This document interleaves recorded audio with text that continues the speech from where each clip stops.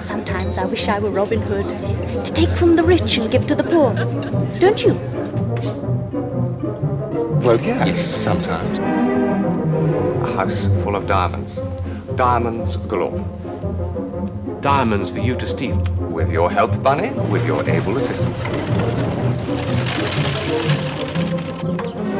Mr. Raffles, I'm delighted.